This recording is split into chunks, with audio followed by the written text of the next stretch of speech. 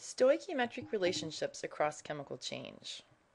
We can use these relationships to help us predict the amount of product produced in a chemical change, or if we know the product that we want, how much reactant we can use. This is because the numbers or coefficients used to balance the elements on each side of the equation can be interpreted as the number of moles of each of the substances. These are called stoichiometric coefficients and represent the number ratio of element and or compound across a balanced chemical equation. Let me show you an example of what I'm talking about.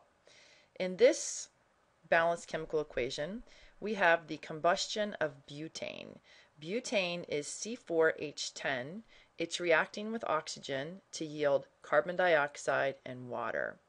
The numbers in front of all of these compounds or elements are the stoichiometric coefficients, and they can be interpreted as individuals, 2 molecules of butane, or 2 moles of butane. And the same is true for each of the stoichiometric coefficients.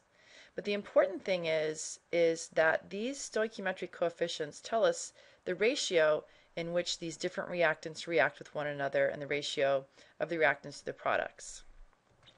This is because this is an equation. And so what this is telling me is that every time in this chemical change that I react 2 moles of butane with at least 13 moles of oxygen, then I'm going to end up making 8 moles of carbon dioxide. And I can write an equality expression there. And because I can write an equality expression, I can divide both sides of that expression by one side of the equation. In this case, I'll divide both sides by the moles of carbon dioxide. And when I do that, I end up with an equality, or excuse me, a unit factor, because this 8 moles of carbon dioxide divided by 8 moles of carbon dioxide equals 1. So I have created a per expression, or a ratio, that says for every 2 moles of butane per 8 moles of carbon dioxide produced. Or if I know the amount of butane I have from this ratio, I can predict the amount of carbon dioxide that I'm going to make, or vice versa. I could write these types of equalities for every relationship across the chemical change. For example, in this chemical change, I know that every time I react 2 moles of butane, it's going to react away 13 moles of oxygen. So now I can express a relationship 2 moles of butane per every 13 moles of oxygen consumed. I will consume 2 moles of butane.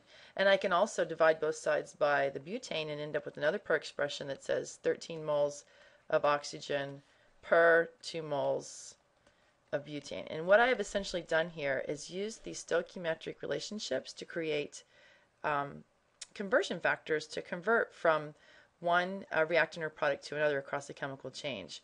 For example, if I said, let's see, how many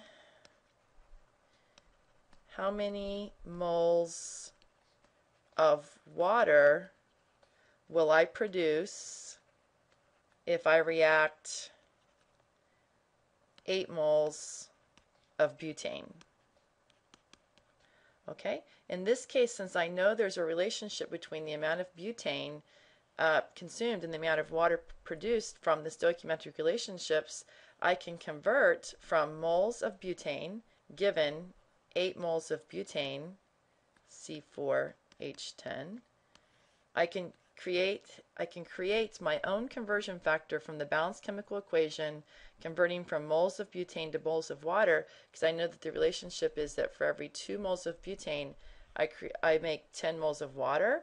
So since I'm converting from butane to water, the per expression that I'm going to 2 moles of butane equals 10 moles of water. So the per expression that I'm going to use is going to be divide both sides by 2 moles of butane and end up with 10 moles of water per 2 moles of butane.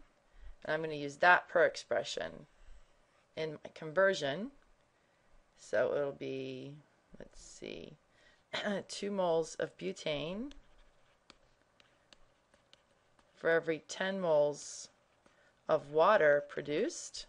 And so in this case, I can predict that starting with 8 moles, knowing that I have plenty of oxygen, I can simplify this as 4, 1. I'm going to end up, and of course the moles of butane cancels, I'm going to end up with 40 moles of water.